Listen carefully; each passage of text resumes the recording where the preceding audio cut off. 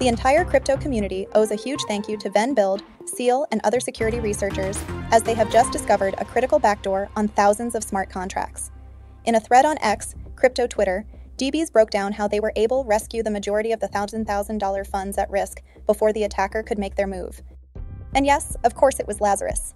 Anomalous transactions were first spotted yesterday on July 8th by Venn, as attackers exploited uninitialized ERC-1967 proxy contracts, front-running deployers to set malicious implementations and spoofing Etherscan's UI with fake upgrade events. In English, that means hackers found smart contracts that were basically empty templates to make them do whatever they wanted, inserting malicious code to filter away all their funds, and they even managed to make it look legit on Etherscan, a website people use to track Ethereum activity.